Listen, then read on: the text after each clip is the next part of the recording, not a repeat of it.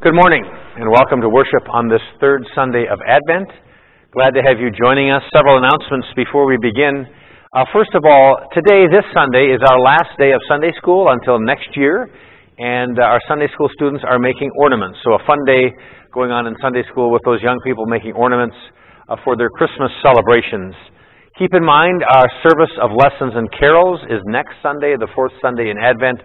We've been doing that now the last several years, having that service of lessons and carols on that last Sunday in Advent. So please keep that in mind for next Sunday, December 19th. And then the Christmas Eve schedule. Thanks to all of you who filled out the survey.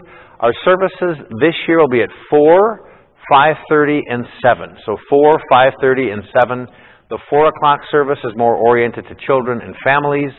And we want to let you know of that schedule as soon as possible. I know that some of you don't have that. We don't have that later service that some of you are used to attending.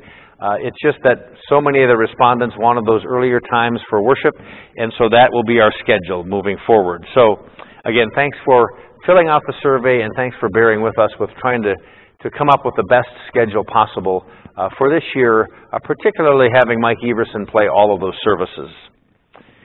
This coming Wednesday, we have a live nativity in our church parking lot put on by our youth group and confirmation students. It's a lot of fun, so come and join us 6:30 to 7:30 this coming Wednesday, December 15th. It's kind of a rustic live nativity, and you come in to the parking lot, view the live nativity, and then when you leave, we give you a bag of popcorn. So a fun event this coming Wednesday, again, 6:30 to 7:30. We welcome all listening in the radio audience. Our broadcast today is sponsored by Connie Hartman. I'll now give you a few moments to prepare your hearts and minds for worship.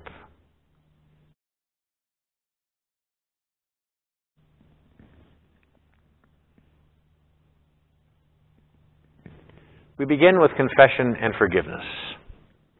Blessed be the Holy Trinity, one God, who alone does wonders, who lifts up the lowly, who fills the hungry with good things.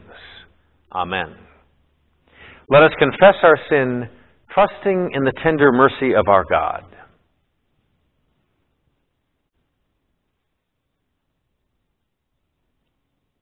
God, for whom we wait, in the presence of one another, we confess our sin before you. We fail in believing that your good news is for us. We falter in our call to tend your creation. We find our sense of self in material wealth. We fear those different from ourselves. We forget that we are your children and turn away from your love. Forgive us, Blessed One, and assure us again of your saving grace. Amen. God in Christ Jesus has looked with favor upon you. Through the power of the Holy Spirit, your sins are forgiven. You are children of the Most High, inheritors of the eternal promise, and recipients of divine mercy. God strengthens you anew to follow the way of peace. Amen. We now hear our opening hymn. We hear the Annunciation, sung by Nancy Thorson and her dad, Paul Hansen, and her daughter, Indigo.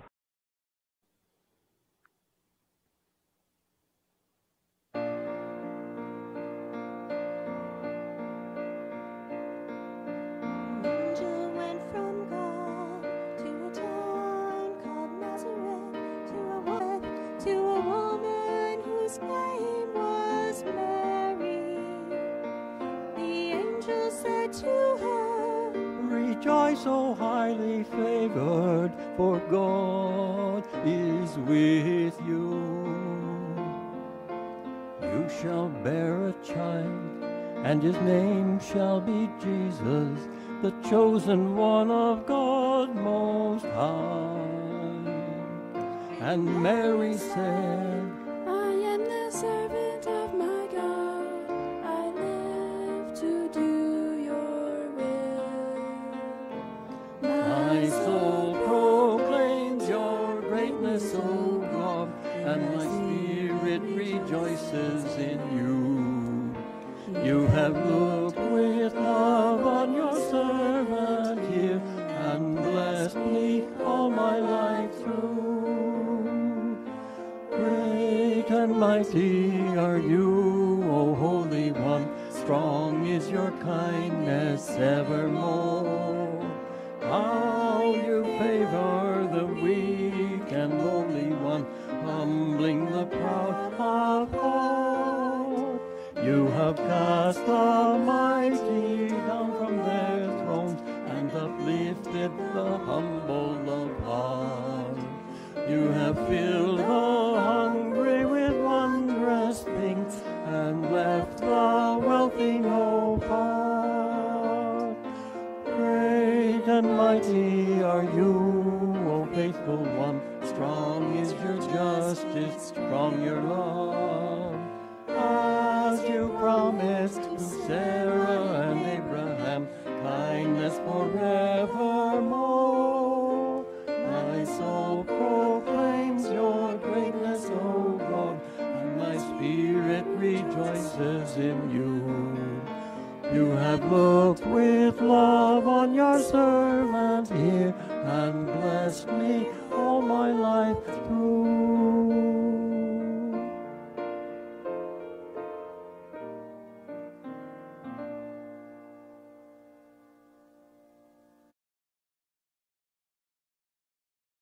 The grace of our Lord Jesus Christ, the love of God, and the communion of the Holy Spirit be with you all.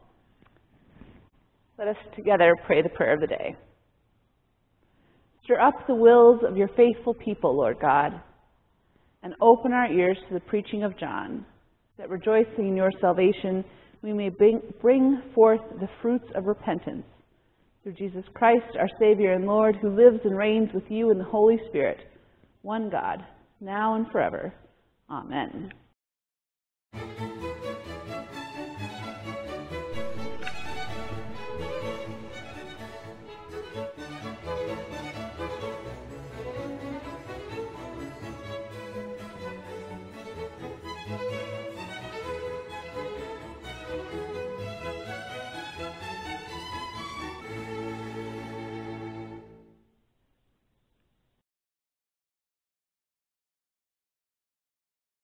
Our first reading is from Zephaniah chapter 3, verses 14 through 20.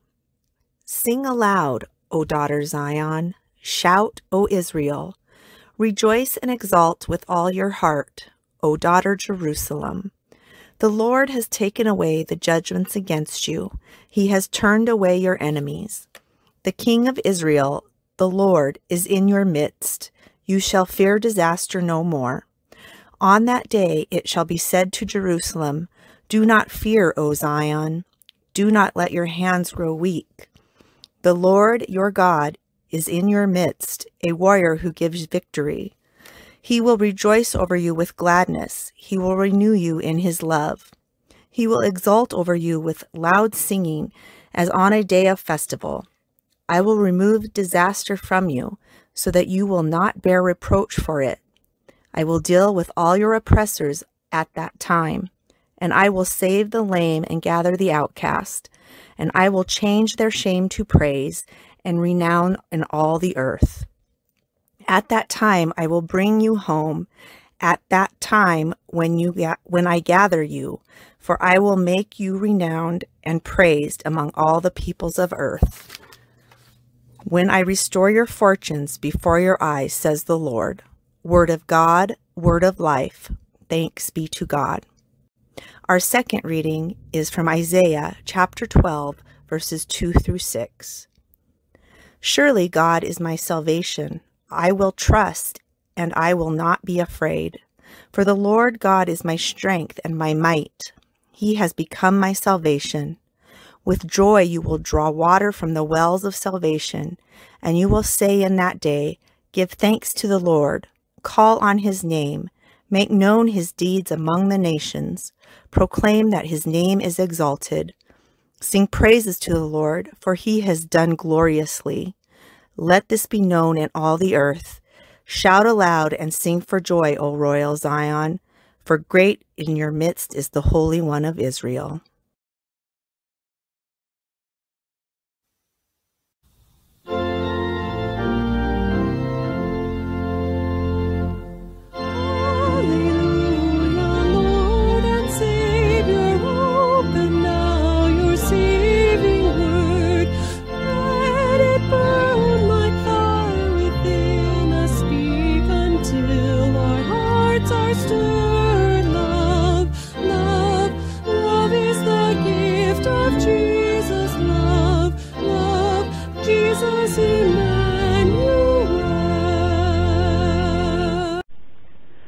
The Gospel according to Luke. Glory to you, O Lord. John said to the crowds that came out to be baptized by him, you brood of vipers, who warned you to flee from the wrath to come? Bear fruits worthy of repentance. Do not begin to say to yourselves, we have Abraham as our ancestor. For I tell you, God is able from these stones to raise up children to Abraham. Even now, as the axe is laying at the root of the trees, every tree, therefore, that does not bear good fruit is cut down and thrown into the fire. And the crowds asked him, what then should we do? In reply, he said to them, whoever has 2 coats, must share with anyone who has none, and whoever has food must do likewise. Even tax collectors came to be baptized, and they asked him, "Teacher, what should we do?" And he said to them, "Collect no more than the amount prescribed for you." Soldiers also asked him, and we, "What should we do?" And he said to them, "Do not extort money from anyone by threats or false accusation, and be satisfied with your wages." As the people were filled with expectation and all were questioning in their hearts concerning John whether he might be the Messiah, John answered all of them by saying, "I baptize you with water, but one who is more powerful than I is coming. I am not worthy to untie the thong of his sandals. He will baptize you with the Holy Spirit and fire. His winnowing fork is in his hand to clear his threshing floor and to gather the wheat into his granary. But the chaff he will burn with unquenchable fire." So, with many other exhortations, he proclaimed the good news to the people. The Gospel of the Lord. Praise to you, O Christ.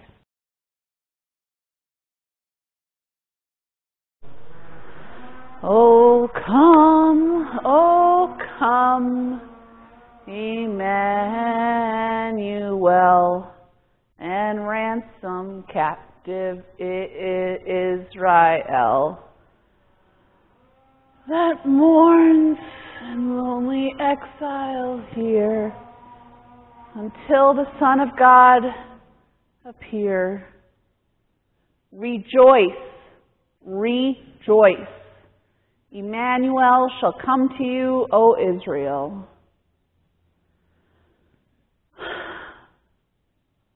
O come, O branch of Jesse, free your own from Satan's tyranny. From the depths of hell, your people save, and give them victory o'er the grave. Rejoice, rejoice. Emmanuel shall come to you, O Israel. Ransom captive Israel that mourns in lonely exile here. Captive Israel. That's us. That's me, and we. We're over here mourning in lonely exile. So ransom me. I'm captive. Come. No, seriously, come. That's who today's reading from Isaiah is written to.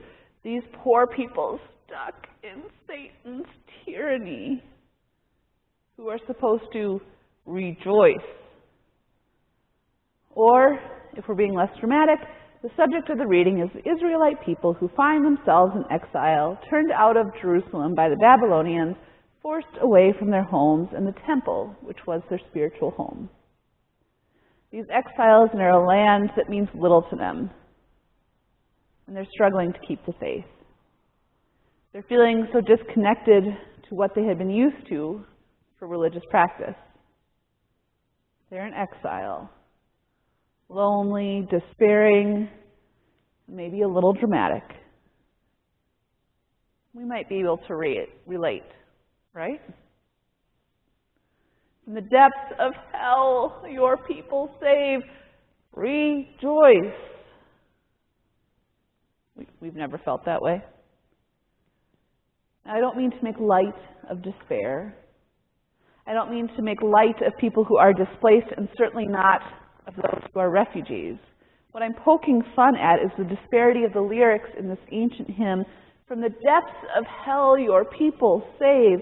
But also from the depths of hell, rejoice. Rejoice, I said. Emmanuel is coming to you, O Israel. Am I happy? Am I sad? Rejoice from the depths of hell. Sure. So imagine the scene. You're in exile, sitting by a babbling brook, missing home, missing normal, missing all you've ever known, missing church and community as you once knew it. You look all around and everything is different.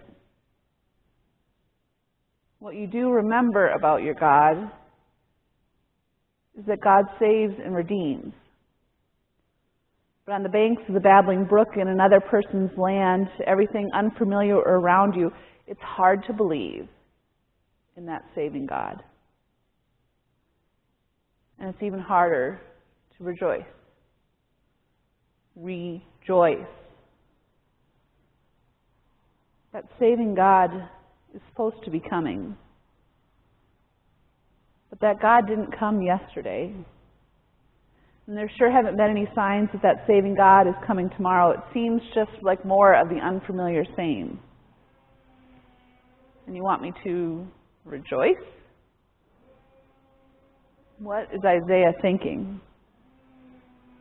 But this is the crowd the prophet was sent to work with. This is the crowd he's got to proclaim good news to. And this is the crowd who needs their faith restored. So he's got to find the words to light the spark of hope in them again. Rejoice. Or as he might say it, rejoice. Through gritted teeth. But is that how we bring peace? Is that how we light the flame of hope? Is that how we spark joy? Do commands ever work? Commands to rejoice work as well as getting someone to rejoice as telling someone who's all wound up just to calm down. Which normally goes over as well as asking someone who is clearly mad, are you mad? Only do that if you want to see smoke come out of their ears. You've got to be more subtle about it. You can't just walk up to someone and say, be happy. Let it go. Calm down. Are you mad? Rejoice. That tactic doesn't work.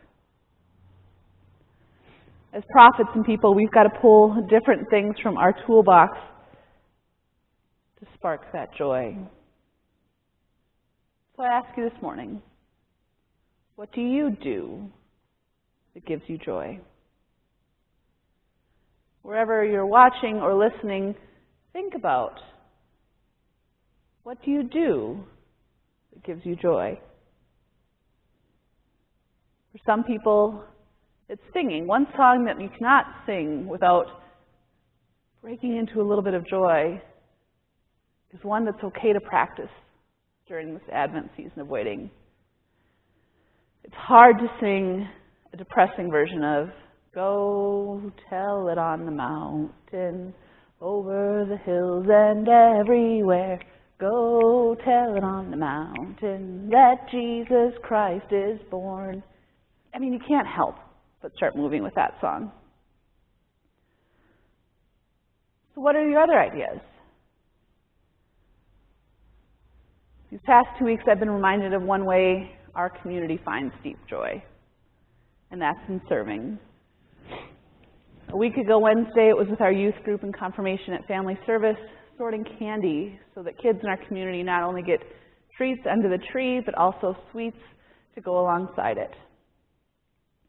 And this past week, we spent an hour at Target filling tags for the giving tree.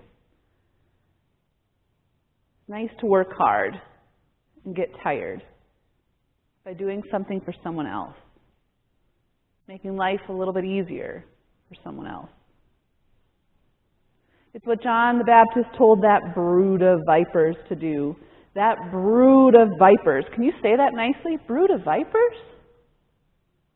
Everyone's a little dramatic this week. So that brood of vipers, if you want to feel close to God like the exiles and the Israelites in exile, whose faith was fading, who longed for signs of the kingdom, that wanted to feel hopeful, like salvation from despair was coming, if the brood of vipers and the exiles wanted to feel better than they did in their present situation, they looked to the prophets who told them how to feel close to God.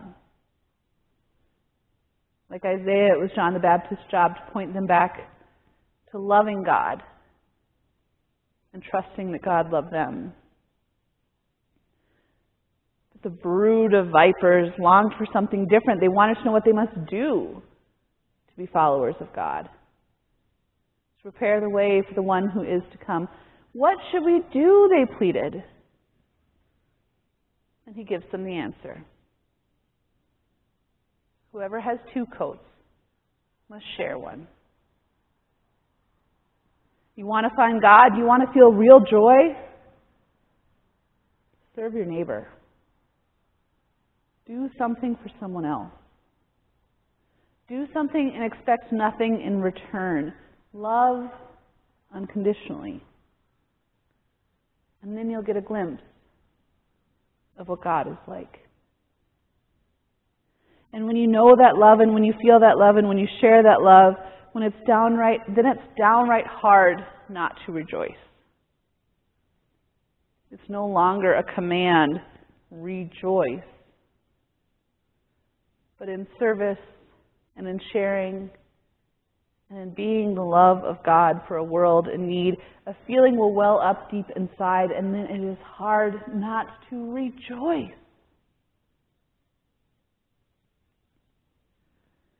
This third Sunday in Advent, we pause our watching and waiting, our quiet contemplation. And we celebrate by doing as God commanded, in loving God and loving neighbor, and in our service we rejoice. And when we love and when we serve, we do the Holy Week of warming the manger, preparing our hearts and our whole lives for the one who is to come. O come, Emmanuel, and ransom captive Israel. Ransom us captive people today. Ransom us from whatever holds us back and free us so that we too can rejoice. Rejoice in your presence, rejoice in your love, and rejoice in the way you call us to be and serve and love one another. Amen.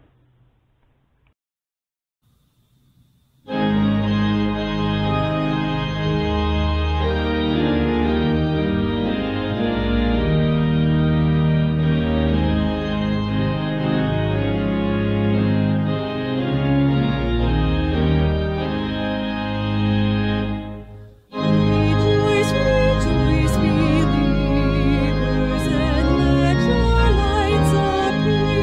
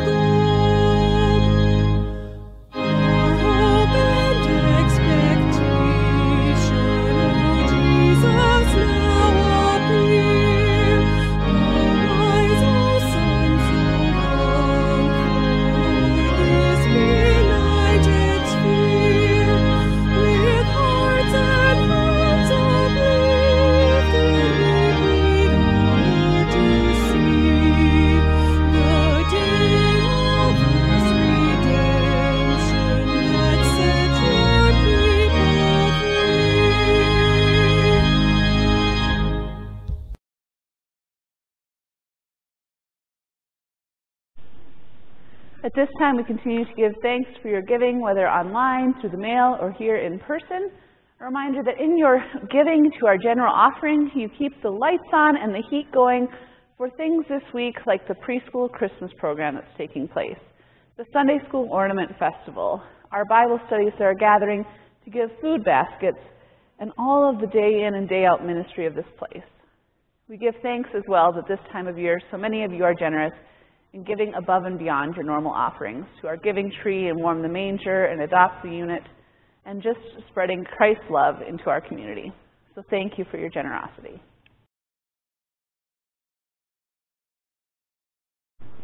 With the whole church, we confess our faith. I believe in God, the Father Almighty, creator of heaven and earth. I believe in Jesus Christ, God's only Son, our Lord, who was conceived by the Holy Spirit, born of the Virgin Mary, suffered under Pontius Pilate, was crucified, died, and was buried. He descended to the dead. On the third day he rose again. He ascended into heaven and is seated at the right hand of the Father. And he will come to judge the living and the dead. I believe in the Holy Spirit, the Holy Catholic Church, the communion of saints, the forgiveness of sins, the resurrection of the body, and the life everlasting. Amen. In this season of watching and waiting, let us pray for all people and places that yearn for God's presence.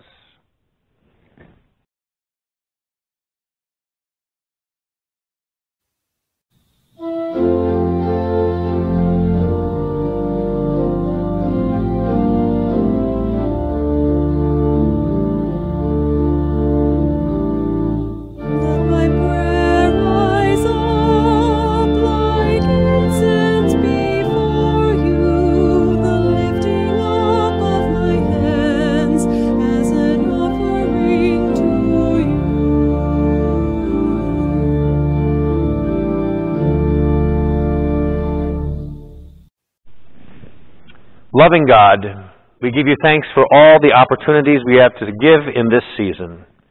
May the words of John the Baptist awaken us to the needs of others and inspire us to reach out in love. Lord, in your mercy, hear our prayer. Creating God, your Spirit brought forth the earth and all that is in it. Breathe life into us, that we are inspired to live in harmony with one another and the planet. Lord, in your mercy, hear our prayer. Shepherding God, you lead your people in paths of righteousness. Raise up prophets in our own day who warn us against captivity to greed and point us to the freedom found in generosity. Lord, in your mercy, hear our prayer. Nurturing God, you come near in times of worry and need. Cradle us in your arms and grant us your healing presence. Attend to any who are hungry, lonely, sick, or grieving, praying especially for Dave Resch and for those we name in our hearts. Lord, in your mercy, hear our prayer. God of new life, you come among us in the places we least expect. Receive these prayers and those of our hearts. In the name of Jesus, amen.